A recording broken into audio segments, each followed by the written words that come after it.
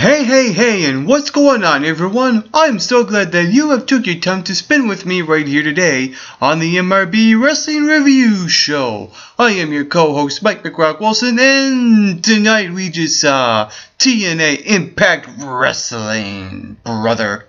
Well, except Hulk Hogan wasn't on there.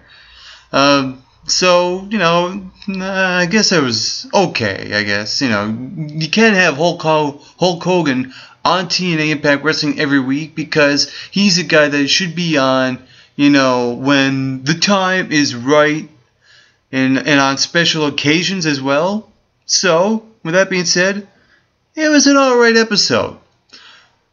But for this review, I'm going to give you my win and my fail.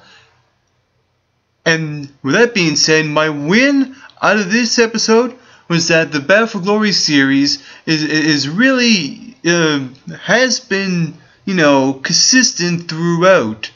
And what I really like is they're really bringing prestige to this Battle for Glory series with matches such as Samoa Joe versus Jeff Hardy, where Jeff Hardy won.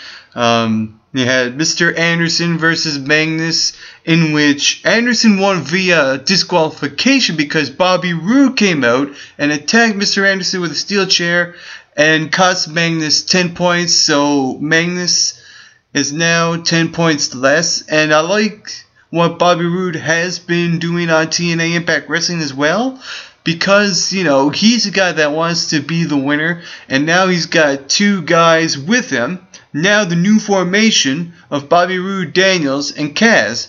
But what's also interesting is that right now it feels like Christopher Daniels is going to take a step back as a leader. Now he's going to be a follower to Bobby Roode, and so is Kazarian. So it's going to be interesting now to see if Christopher Daniels can play that role as a follower instead of a leader, and be the guy that probably commands and follows Bobby Roode's leadership skills. And also last night was Daniels and Frankie Kazarian going one-on-one. What I like about that is that they put aside their desire to win the Battle for Glory series, and their friendship was more important. I like that because everything happens for a reason. If that didn't happen, this new formation of Bobby Roode and Kaz and Daniels wouldn't have happened.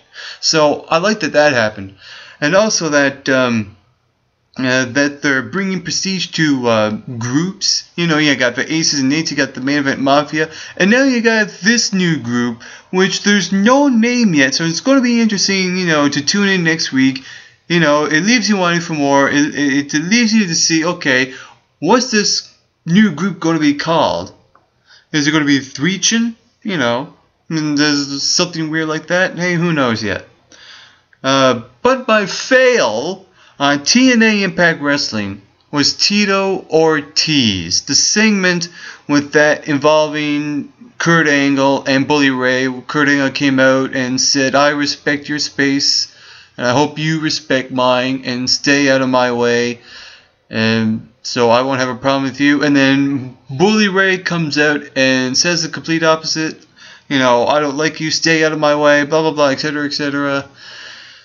And without Tito Ortiz revealing why he was there in the first place. I guess it's, probably to build against this thing, or him and Rampage Jackson. I understand that there's a connection with Bellator and TNA Impact Wrestling, but please leave the Bellator stuff off of TNA. I don't like that Rampage is there. And sure as hell don't like Tito Ortiz is there either. And that whole segment with Tito Ortiz not only fell flat, it just didn't do anything for the company. With that being said, this whole thing with Tito Ortiz backstage, and he said that Hardcore Justice is going to be on my hands. Don't matter if he delivers or not. It's still not going to be good because the fans even hardly reacted when he came out during that segment. Is about as equal as what happened when he made his return on last week's show. So whatever Tito Ortiz is going to do on Hardcore Justice next week is just going to fall flat anyway, because there's absolutely no fan reaction. And I hope that Dixie Carter hears the fan reaction when Tito Ortiz comes out and he cuts a promo, which he sucks at, by the way, and really listen to the TNA fans and, ask yourself, is it worth it to have Tito Ortiz on the show? Absolutely not. I can go on about all the reasons why Tito Ortiz should not be TNA Impact Wrestling, but I'll just leave it at that. Also, what I also liked about this show, I guess, we go to a positive, hit the negative, back to a positive again. The build-up to the World Heavyweight Championship match is actually not half bad. We saw Chris Sabin confronting Bully Ray when the show kicked off. And Bully wanted Hulk Hogan to come out with a contract. Instead, he gets Brooke Hogan. And what I like about this contract signing is that there is no table in the ring. So, cliches out the window. So, and with that being said, that there's going to be a stipulation. If Bully Ray doesn't win the World Heavyweight Championship, he will no longer receive any more title shots if he loses. Now here's the thing that I don't like about that, is that they already done that with Sting, and when he lost, he never got any World Championship matches after. Even though it's a taste of his own medicine kind of thing, that I don't mind. It's just the only thing that I really didn't like that came out of it was that they're trying to recycle a storyline, and I think what's going to end up happening is that Bully Ray is going to retain his title. And then this War with Aces and Eights, the 5-on-5 match next week, I think what's going to happen is that, someone from the Main Event Mafia, which I'll get to later on, is going to go off, is going to be written off TNA.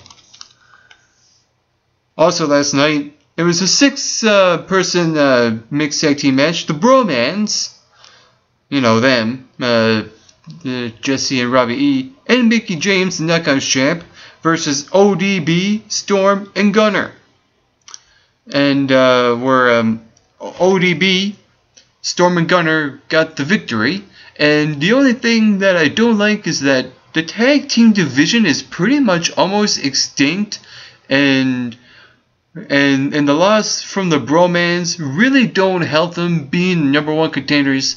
And that's the only team that looks legit to face tag team champs for a tag team title match. It's just that, losing match after match against the champs really don't put them in a title situation when they're the only other team besides Storm and Gunner. But with that being said, with the Knockouts Championship title picture upcoming, probably Bound for Glory or maybe before, you got this thing with ODB and Gail Kim, because after the match, Gail Kim came out and attacked ODB, and then from behind, Mickie James attacked ODB, so there's going to be some sort of either handicap or triple threat match for the Knockouts Championship. Actually, I don't mind, because, this is the match that Mickie James could probably gain the benefit from, but I really don't see how she would, because you have ODB and Gail Kim, and Gail Kim, out of the three, is probably, the most underrated type of knockout in the Knockouts division, and in any women's division on any wrestling company. So I think, with all that being said, I think Gail Kim will be the one that will probably be the next Knockouts champion. I think she is the one that does deserve the Knockouts champion right now, because Gail Kim has been great throughout the last few weeks and months. With matches with Taryn Terrell and now coming in with ODB, and Velvet Sky as well. And who knows what's going to happen with Velvet Sky in the overall, contendership with the Knockouts Championship. And next week we're going to see Jeff Hardy, Austin Aries, Kaz, and AJ Styles in a ladder match next week at Hardcore Justice, the winner gets 20 points in the Bound for Glory series. And the main event last night was Bully Ray and Devon versus Chris Sabin and Sting. What I like about that match is that, you could feel that reunion of Team 3D, even though they're technically aces and eights. When the audience was watching that, and the viewers at home probably were thinking, yeah, this was Team 3D at its finest. And so, with that being said, it actually looked good, for the two of them. Just to see them without the other Aces and Eights members really telling the audience this is who we were before. And with that being said, it was actually going to be Chris Sabin and Sting, but from behind it was Kurt Angle. So it was Kurt Angle in the match instead of Sting. So, it was kind of like one-upping the Aces and Eights. But the funny thing is, sometimes you don't expect, the good guys to do the heel thing, because, it's the heels that do the heel thing. So I like that it's not cliched, and it's kind of like taste of the Aces and Eights own medicine. So, with that being said, it was like, haha, fooled ya. It was Kurt Angle all along. And at the end, it was Chris Sabin and Kurt Angle getting the victory. Now, here's what I think is going to happen next week. Usually, okay, when, something like this happens, odds are the opposite is going to happen at Hardcore Justice next week, free on TNA Impact Wrestling. I got a feeling that it will be Kurt Angle that gets pinned and goes off. Because, we heard, this thing that with Kurt Angle getting arrested for DOI. And I think, he should go in rehab. And this is probably the write-off for Kurt Angle to get, be the one that gets pinned in that match. And with the World Heavyweight Championship match, I got a feeling that Alex Shelley is going to come out and cost Chris Sabin the match. I don't know, for some weird reason, they could go that route, they could go the unexpected route, and I think that's what should happen, just to, shake things up, because, there is history with them two as the Motor City Machine Guns. So with that being said, I wouldn't mind seeing that the Motor City Machine Guns are working together in a one-on-one competition upcoming for Bound for Glory, so that Bully Ray can defend his title, hopefully against the winner of the Bound for Glory series, AJ Styles. I think this is what should happen on TNA. I don't know if that's the direction they'll go, but I'm hoping that does happen. And that was my review of TNA Impact Wrestling. I'm your co-host for the MRB Wrestling Review Show, Mike McRock Wilson. And to all you viewers watching, get plenty of rest, and always do your best.